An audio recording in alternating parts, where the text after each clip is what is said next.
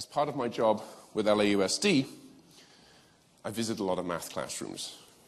And as I was telling somebody yesterday evening, if you're going to a classroom at a school very regularly as a district math coordinator, there's a reason for that, and it's generally not a good reason. It's because the school is struggling and you're trying to help or whatever it might be.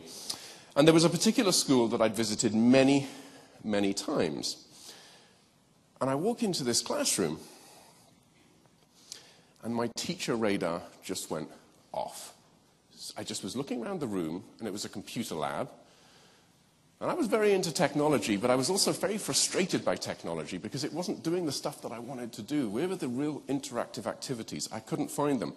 And I walk into this classroom, and I'm just looking at what the kids are doing, and they're looking at the screen, and there's a penguin on the screen. I'm a high school teacher. What the heck is this penguin doing? I mean, really, it just seemed so ridiculous, but I'm looking at it. And the more I look, the more I become very quickly aware of what's happening. These kids are thinking. And they're thinking deeply, and they're having to figure out how to solve problems, and there are no words getting in the way. And there was this incredible sort of non-routine problem solving happening routinely, which was quite a fantastic thing.